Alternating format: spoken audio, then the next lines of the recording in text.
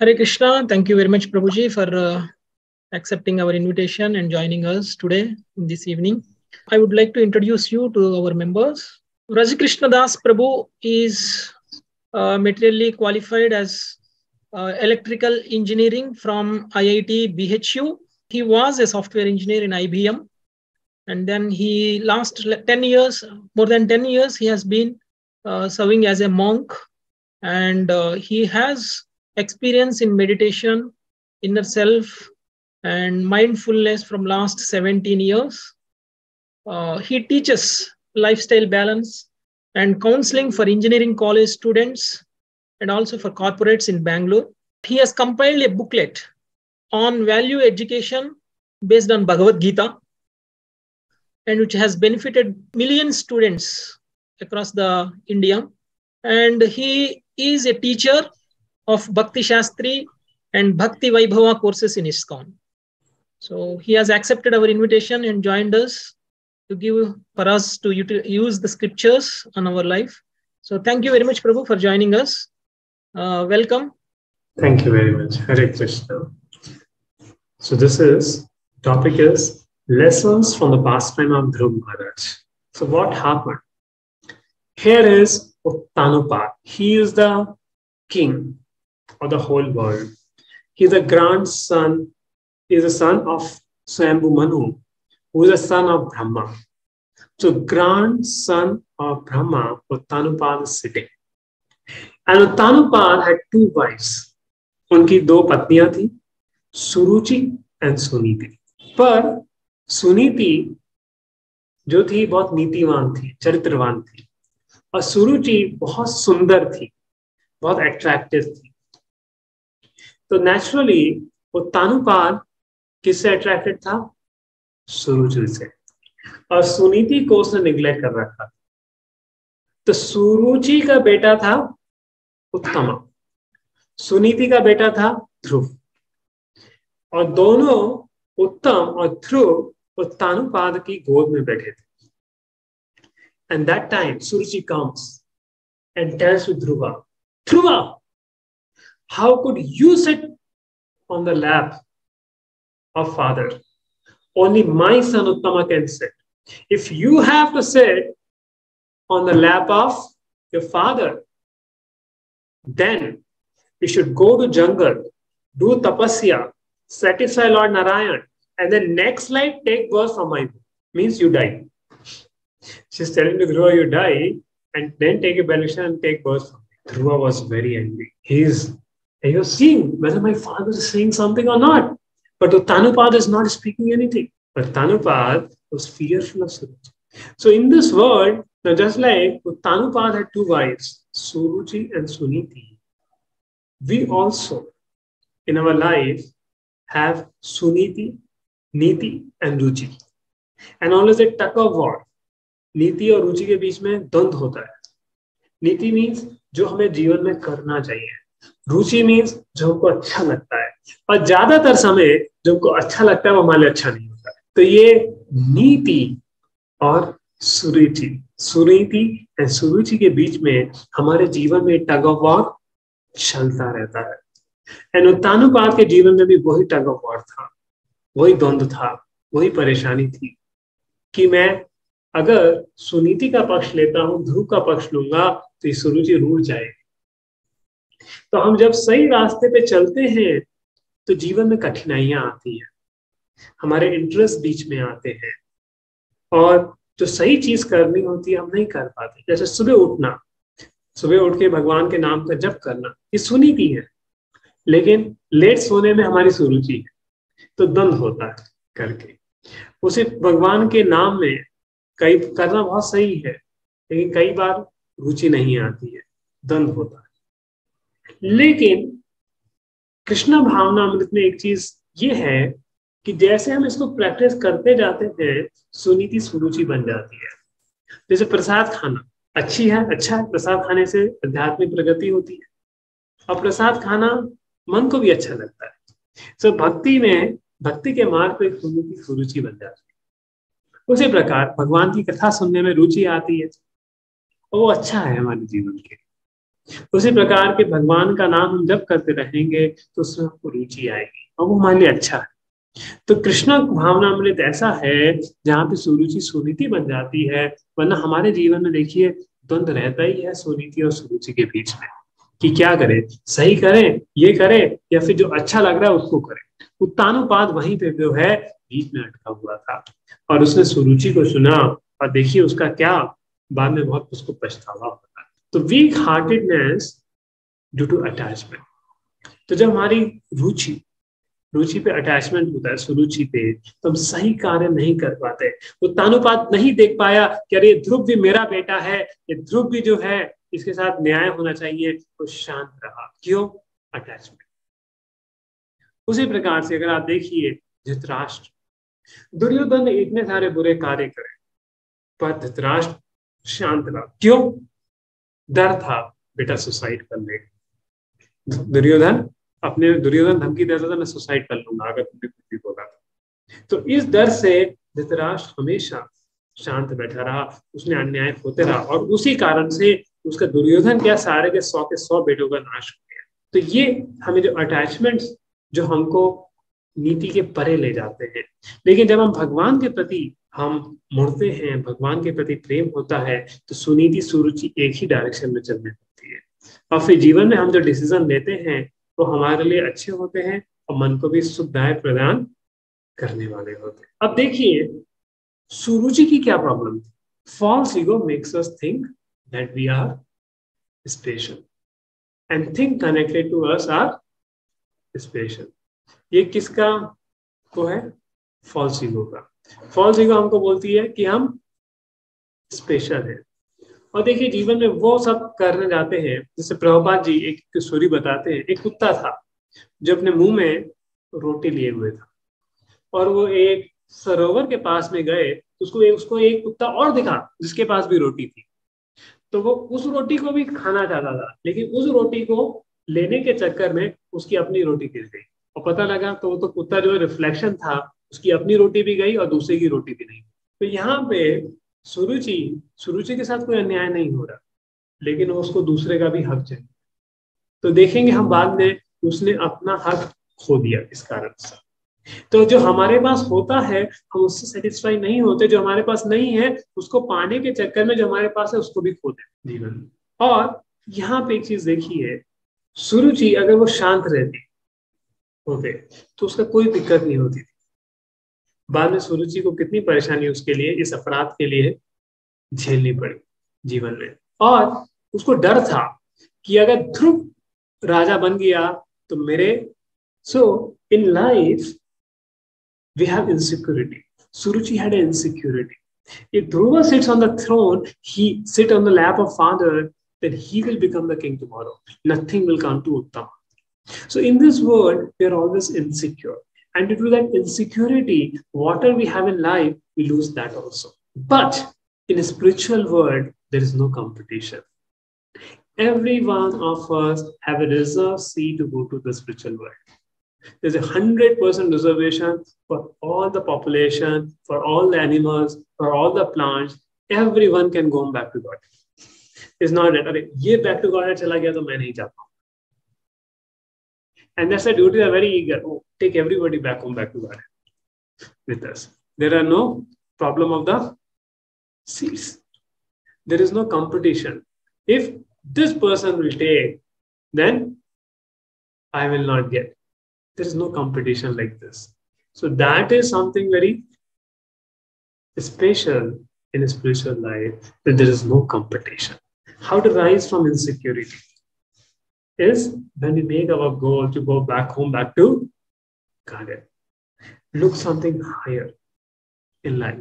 If two people are fighting 100 rupees, but the other person knows, oh, I can get a check of 1 lakh rupees, then he'll say, okay, ले ले, मेरे पास बहुत कुछ है. Same way, we are fighting for things which are not of much value. The real value is of going home back to Godhead, the spiritual world. So this attachment, now Tanupan, because he was attached to Suruchi, was caught. So one time there was one monkey. वो बंदर था. बंदर क्या कर रहा था? वो चने खाने आया बंदर. चने के लिए उसने, जो व्यक्ति था उसने एक पॉट बना रखा था। एक ऐसा पॉट था जिसमें बंदा ने हाथ तो डाल दिया चने के लिए, लेकिन जब मुट्ठी में चने पकड़ लिए तो अंदर हाथ निकाल रहा है, हाथ निकल ही नहीं रहा, हाथ निकल ही नहीं रहा, और वो फंस गया। और उसको मदारी ने बंदर को पकड़ के पूरे शहर में अपने साथ घूमता रहा। अब अगर वो बंदर उस चने को छोड़ देता तो हाथ निकल जाता, क्यों? चने से अटैच हो गया, तो हाथ वहां पे फंसा रहा। तो अटैचमेंट हमको फंसा देते हैं और गलत चीजों में वो करते रहते हैं। अगर हम जान जाए कि किन चीजों से सेवा करनी है और किन चीजों से अटैच नहीं होना है, तो हमारा हाथ नहीं फंसेगा जीवन। वरना थोड़े से लालच में हम कितना फंस जाते हैं जीवन में। अब ध्रुव महाराज ran to his mother। ध्रुव अपनी माँ के पास गए, रोते हुए, हाफते हुए। अब देखिए, ये सुनीति, जिसका नाम ही सुनीति था, उसकी नीति कितनी अच्छी थी। तो अब कोई और बेटा होता और कोई माँ होती जिसको होती, तो क्या होती? बेटा तूने सही काम किया, बदला लेना चाहिए सौतेली माँ से। बस सुनीति ने क्या बोला? ओ Dhruva, don't think bad of anybody, don't wish malice for anybody. One who wishes ill for others causes problem for himself। दूसरों के लिए बुरा मत सोच।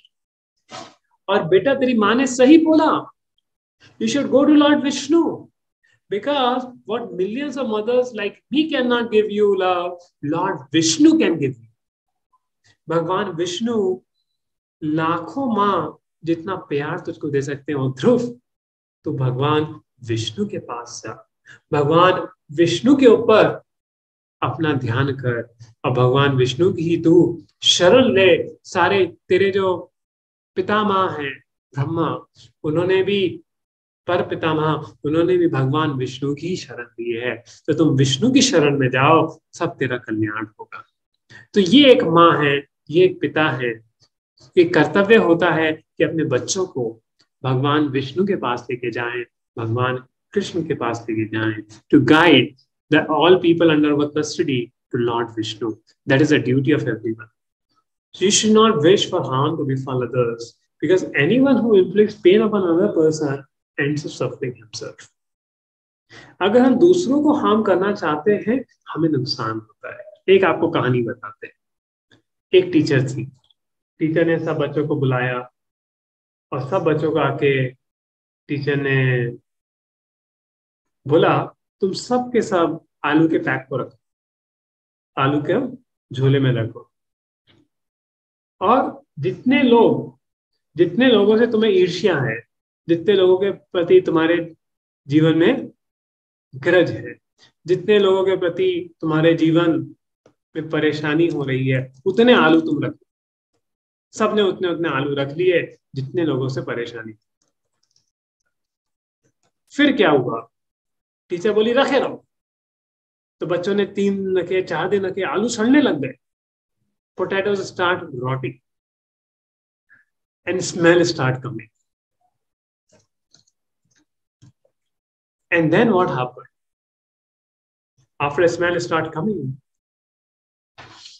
then it became unbearable। पर टीचर ने बोला था रात में भी रखना सोते समय, so they were keeping the night also। And when it was becoming unbearable to them, they were just waiting। And after 1 week, teachers told, now you can leave the potatoes। And then teacher asked, what did you learn from this? And said, more the potatoes, more it was stinking। And the teacher said, like this, when we have grudges toward others, when we have envy towards others, it stinks। जब हमारे हृदय में दूसरों के प्रति ईर्ष्या होती है, तो हमको बदबू आती है, हमारा हृदय जलता है। तो जब हम दूसरों के बारे में बुरा सोचते हैं या ग्रजेस रखते हैं, तो सबसे ज्यादा सफरिंग हमको होती है, सबसे ज्यादा दुख हमको होता है। तो इसलिए हमें लोगों को फॉरगिव कर देना चाहिए। ये सुनीति ने ध्रुव महाराज को समझाया। और एक और स्टोरी आती है। एक व्यक्ति देवी से कुछ वरदान मांगने लगा एंड देवी ने बोला मैं तुझे वरदान तो दूंगी, लेकिन जो तुझे मांगेगा उसका दुगना तेरे बाजू वाले को। तो उसने बोला ठीक है, नहीं कोई दिक्कत नहीं है। तो उसने मांगा एक कार मिल जाए, उसके घर बाजू वाले को 2 कार मिल गई। उसने मांगा कि मुझको 2 घर मिल जाए, बाजू वाले को 2 घर मिल जाए। तो उसको अब जलन होने लगी कि देखो मेहनत मैं करता हूँ और फायदा बाजू वाले को होता है, तो ये तो अच्छी बात नहीं है। तो ऐसे ही वो मांगते गया और जलन बढ़ती जा रही थी उसके हृदय में। फिर उसने मांगा कि अरे मुझे कई सारे सोने के सिक्के मिल जाए, बाजू वाले को दुगने मिल गए। तो अब उसको देख के ये सहन नहीं हो रहा था, तो उसने मांग लिया मेरी आंख चली जाए जिससे बाजू वाले की 2 आंख चली जाए। तो इसको बोलते हैं ईर्ष्या। इंसान दूसरे की परेशानी से ज्यादा खुश होता है, ये उसका ईर्ष्या का भाव व्यक्ति को वो सताता रहता है। तो सुनीति ने ही बोला वो ध्रुव, don't keep any N V and I do not see how anyone else the Lord can mitigate your distress and able to help you. He is kinder then millions of mother's. जो प्रेम हमको भगवान दे सकते हैं, भगवान विष्णु दे सकते हैं, भगवान कृष्ण दे सकते हैं, जीवन में हमको उतना प्रेम कोई नहीं दे सकता। क्योंकि जिस समय हमको सबसे ज्यादा जरूरत होती है जीवन में, हमारे कोई रिश्तेदार नहीं होगा, लेकिन भगवान रहेंगे हर सिचुएशन में। भगवान हमेशा हमारे साथ में है। इससे जब हम उनसे रिश्ता बनाते हैं, उनका नाम जप करके, उनकी आराधना करके, वो रिश्ता हमारा शाश्वत होता जाता है। It's an eternal relationship. Now when you are looking for God, God sends अ गुरु। श्री प्रभुपाद जी बताते थे आपको गुरु को खोजने की जरूरत नहीं है। अगर आप भगवान को खोज रहे हो, भगवान अपने आप गुरु आपके पास भेज देंगे। और ऐसा प्रभुपाद जी के कई शिष्यों के साथ हुआ। Many disciples of Shri Prabhupada, they came to India in search of a guru. They could not find a genuine guru. And when they went back to America and then Srila Prabhupada came, they have found their guru. So if you're looking for Krishna, Krishna will send a genuine guru. So here, now this Dhruva, though a small child of 5 years age, was searching for the Lord. And then Lord inspired Narad Muni to come. And Narad Muni was very astonished. So first Narad Muni tested. अरे ध्रुव, तुम छोटे बच्चे हो, तुम इस insult को इतना seriously लेने की क्या जरूरत है? Why to take this insult so seriously? You're a small boy, go back. Don't you know जंगल में कितनी दिक्कत है, कितनी प्रॉब्लम्स हैं, कितनी परेशानियां हैं, जंगली जानवर हैं। तुम कैसे जाके तपस्या करोगे? अभी तुम्हारी तो 5 साल की उम्र है, वापस चले जाओ।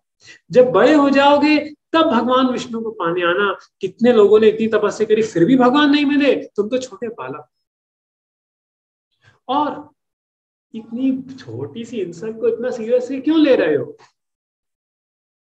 एंड ध्रुव महाराज से oh, this advice is not suiting to me. Dhruva Maharaja is honest. I'm a Kshatriya. I cannot tolerate insults. Please tell me, I want to attain Lord Vishnu's feet. Please tell me an honest path. And then Narad Muni became happy with Dhruva and asked Dhruva Maharaj. And then he gave instructions. You should go to the bank to Madhuban. Madhuban is a part of Vrindavan. Even Dhruv Tila is there today. आज भी ध्रुव टीला वहां पर वृंदावन में है, मधुबन की नाम पे, यमुना किनारे है। वहां पे ध्रुव महाराज गए और Narad told go there to Madhuban, perform Ashtanga yoga, because it was सत्य योगा। सो perform Ashtanga yoga at the bank of Yamuna and make a deity of Lord Krishna. And he exactly told how Lord Krishna looks like. They say, make a deity of Lord Krishna.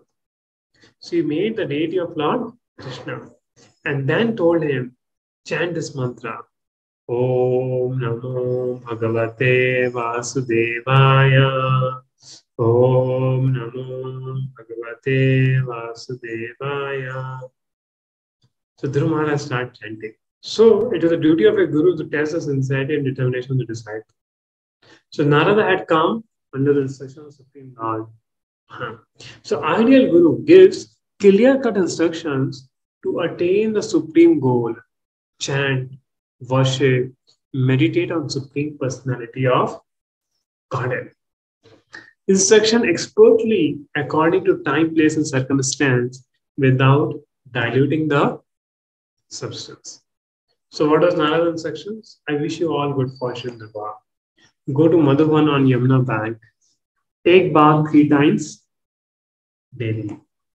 Execute regulative principles of Ashtanga Yoga. Achieve fixed meditation on Supreme Personality of Godhead. Description of Lord's beautiful form.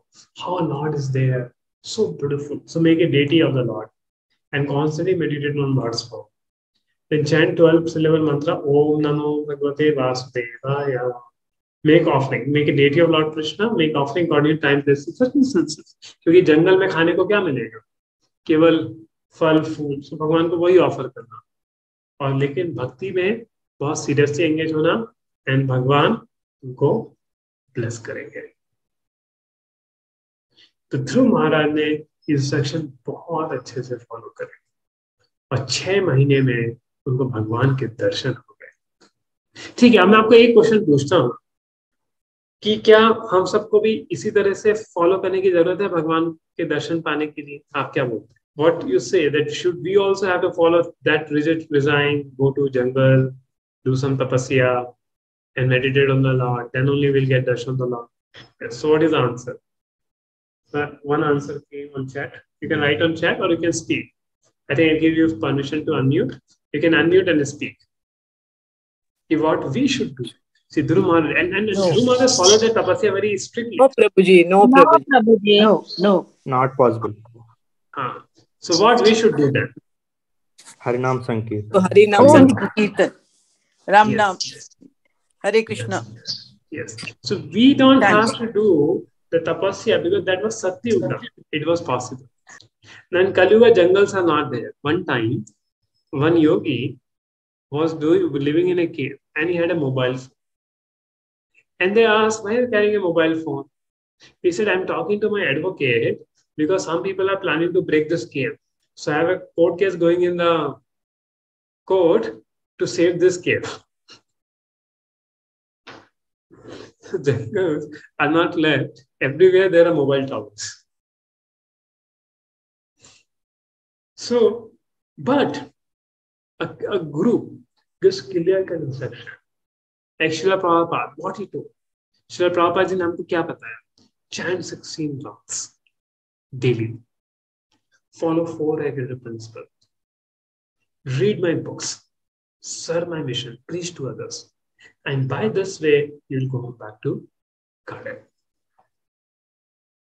So अगर हम प्रभुपाद जी को जैसा निर्देश दिया है वैसे follow करते हैं इस युग में तो भगवान चैतन्य महाप्रभु हमको भगवत धाम ले जाएंगे.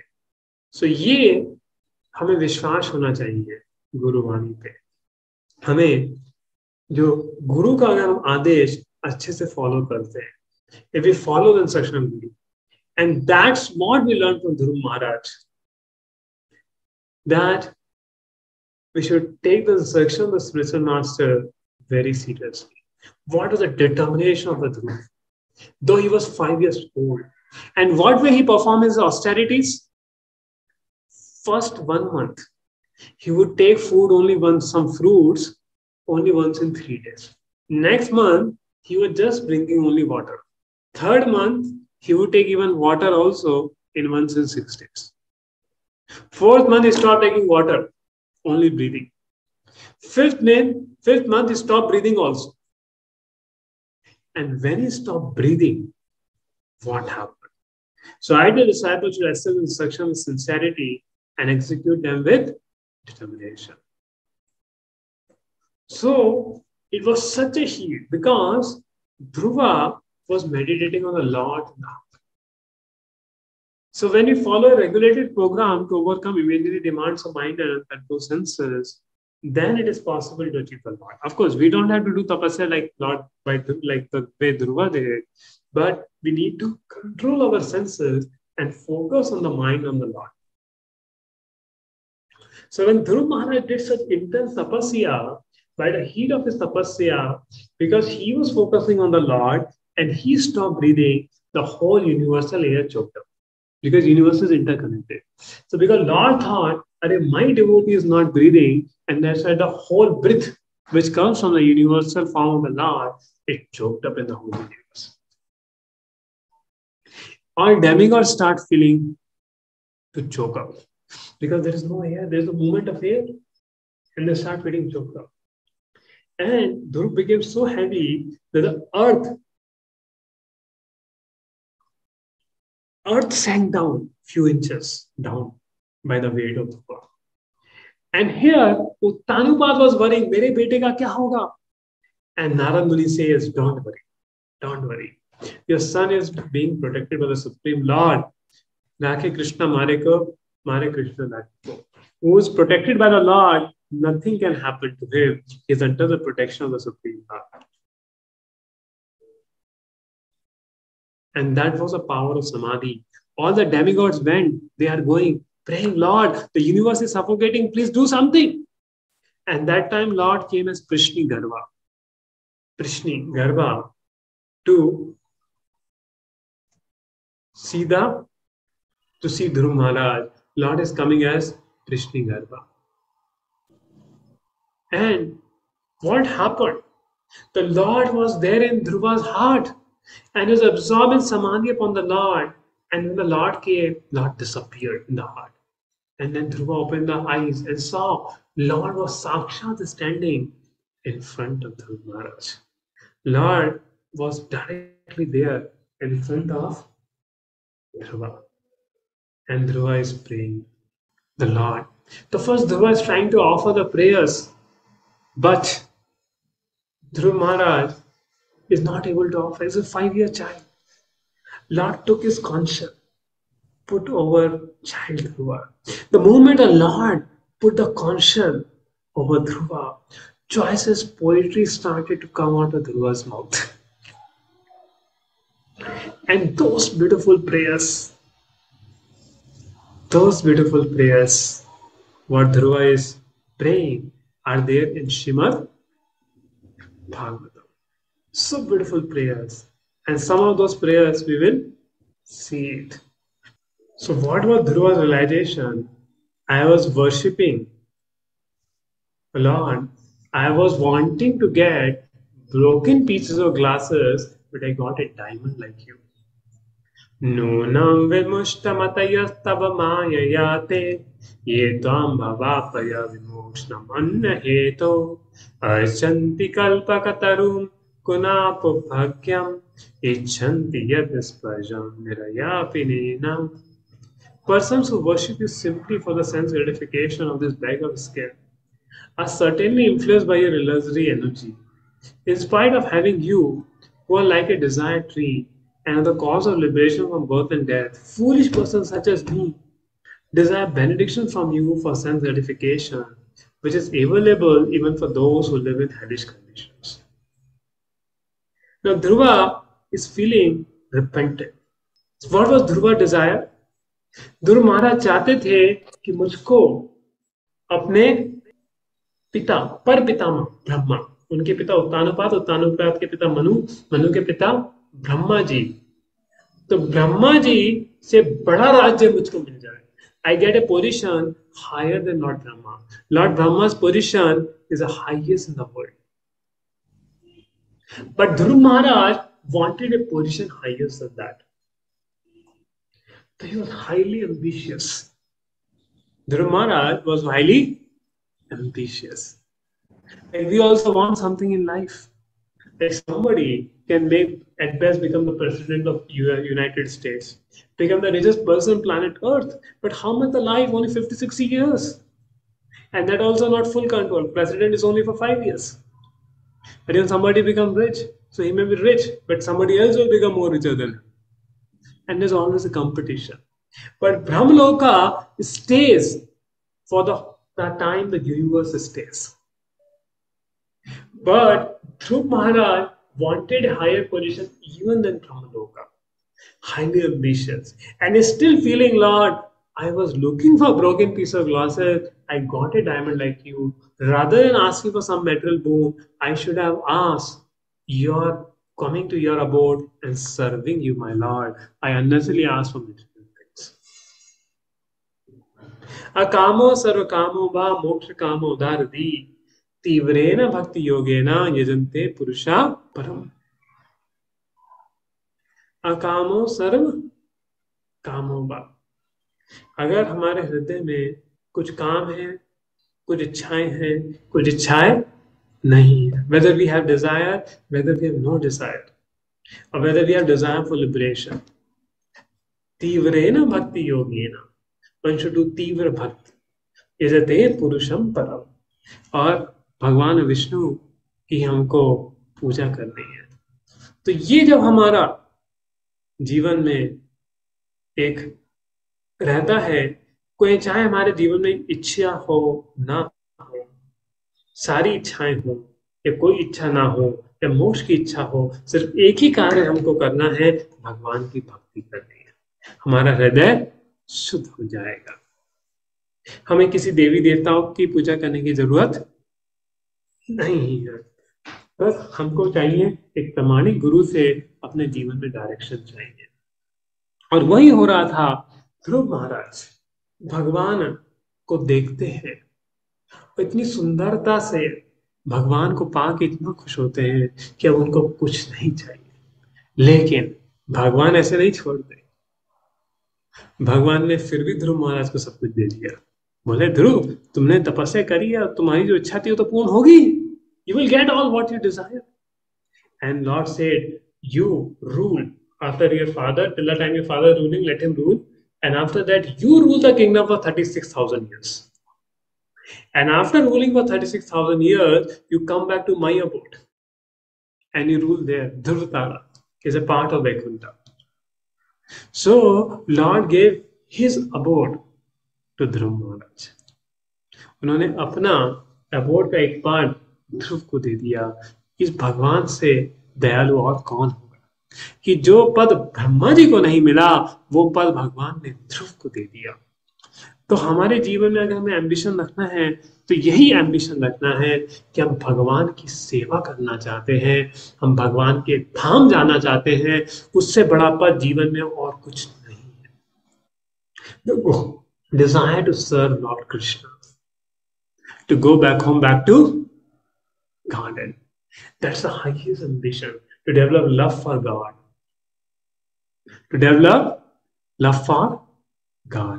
So if you want to develop any ambition in life, so you have to develop this ambition कि हम भगवान की सेवा करना चाहते हैं, भगवान को पाना चाहते हैं। And then Dhruva Maharaj said very one beautiful verse. Bhakti moho pravatantai me prasango bhuyat ananta mahatam amalashayana yena anjasana ulpanam urvyasnam bhavabdim neshe bhavad gun katham ritapanamatta bhakti moho pravatam. Dhruva Maharaj said, O Lord, bless me that I may associate with great devotees who engage in your transcendental loving service constantly, as a wave of a river constantly flows. Such transcendental devotees are completely situated in an uncontaminated state of life. By the process of devotional service, I shall surely be able to cross the assigned ocean of mental existence, which is filled with the waves of blazing fire like dangers. It will be very easy for me, for I am become mad to hear your transcendental qualities and pastime, which are eternally existent. तो देखिए, हम में से कौन भगवान को देखना चाहता है कि भगवान आके हमसे मिले? हाथ उठाइए अगर आप चाहते हैं कि भगवान आपसे मिले। आप भगवान, you want to C Lord, please raise your hand कि Lord personally meet you, come to you the way Lord came to Dhruv Maharaj. Okay, I think devotees are saying, I understand everybody wants to go to the Lord, and devotees, thank you those who raise the hand. But Lord is coming to Dhruva Maharaj. भगवान ध्रुव के पास आ गए और क्या ध्रुव क्या मांग रहे? भक्तों का संग चाहिए मुझे, मुझको भक्तों का संग चाहिए। मैं चाहता हूं भगवान कि ऐसे भक्त जो हमेशा आपका गुणगान कर रहे हैं, उनका जीवन आपकी सेवा में लगा हुआ है, सिर्फ ऐसे भक्तों का संग दे दो भगवान, मुझे और कुछ नहीं चाहिए।